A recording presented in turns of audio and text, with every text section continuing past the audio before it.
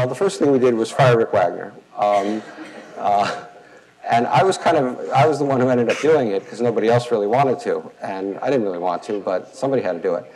And I was really quite shocked at the reaction. We were all quite shocked at the public's reaction to this. Of, well, how can the government fire Rick Wagner? Well, because he wasn't, Rick's a good guy. He's an honorable guy. He's a decent guy. He worked very hard.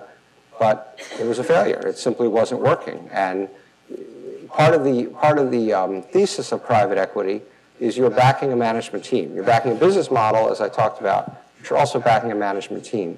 And we did not have a management team there that we could back. And so we had to make that change. We also then encouraged Fritz Henderson, his successor, to make a number of other management changes, which occurred. I view the board's role, as I said, as critical and also not having been well discharged. And so we changed half of the board, including bringing in several private equity investors, because I do believe that the private equity discipline is a useful one, even in a public company like General Motors. And in fact, as some of you probably know, maybe all of you know, Dan Ackerson, who's somebody that we put on the board for this purpose, is now the CEO of the company. And then one thing I tried to do, which maybe not everybody in this room would agree with me about, was I tried to split the role of CEO and chairman. I believe that you do need to have, I believe that the model of having an independent chairman who is not the CEO is generally speaking a better model for a company than combining those roles. And as you know, in Europe, that is very much the custom to have separate roles. In the US, it really was very rare to see them separate until the last 10 or 20 years. Now you see it somewhat more often. I think it should be the general rule. And so my view was that we should have a CEO and we should have a chairman. And I did manage to put that in place, although it then sort of slipped away as the years went on. But we made Fritz Henderson, who had been Rick's deputy, the CEO, and then Ed Whitaker, who had been the chairman and CEO of AT&T and a very successful one, became the chairman here, as well as I said, replacing half the board. And then we had to focus on the business model itself and what was this company going to do and how are we going to make it profitable again. And so essentially there had to be a dramatic right-sizing of the products of General Motors. They had to essentially get themselves down to a size in terms of both facilities and products that was commensurate with what we thought the market was going to be. And we did not want to assume that car sales were going to go back to 15 or 16 million. We wanted this company to be able to make money at much lower levels of car sales. And so we had major negotiations with the unions, and the unions, recognizing the problem, did agree to eliminate all those job classifications that I talked about. They did agree to eliminate practices, for example, at GM, if you work, and for that matter at Ford and Chrysler, if you worked 12 hours on Monday and 8 hours on Tuesday and then 4 hours the other 3 days, you still got overtime for Monday, even though you hadn't actually worked 40 hours in the course of a week. Most of us, at least in the U.S., and I know some of you are not from the U.S., get July 4th off. At General Motors, they got the whole week of July 4th off. And so a lot of these practices had to change, and the union happily recognized that there needed to be some changes, and we were able to get the costs back into line. And then I mentioned before the dealer problem.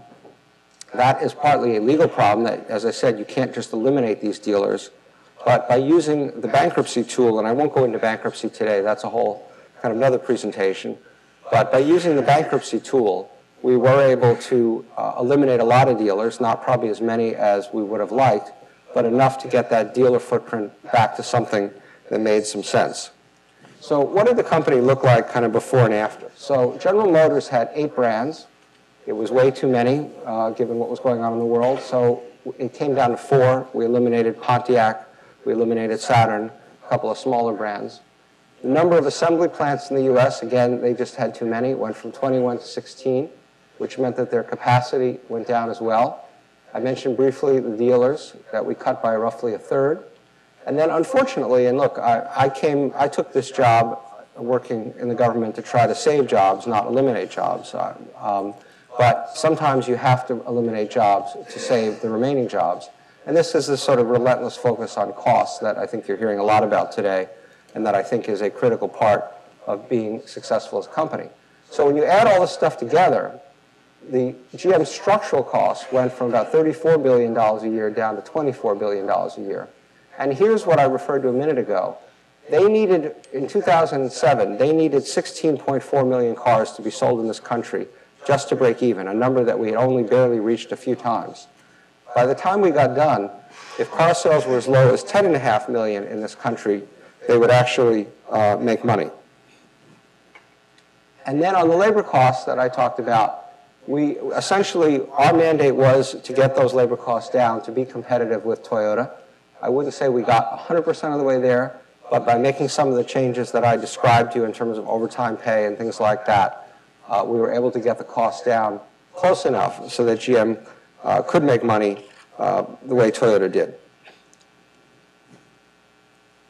So what did that mean in terms of the difference in actual outcomes? So now, you know, this is all great. This is theory. This is what we kind of imagine sitting in the Treasury Department, you know, drawing on whiteboards could happen. What actually did happen? So in 2008, GM's revenues were $150 billion. They went down to 136. Nobody likes to see revenues go down. We all want to grow our businesses, not shrink our businesses.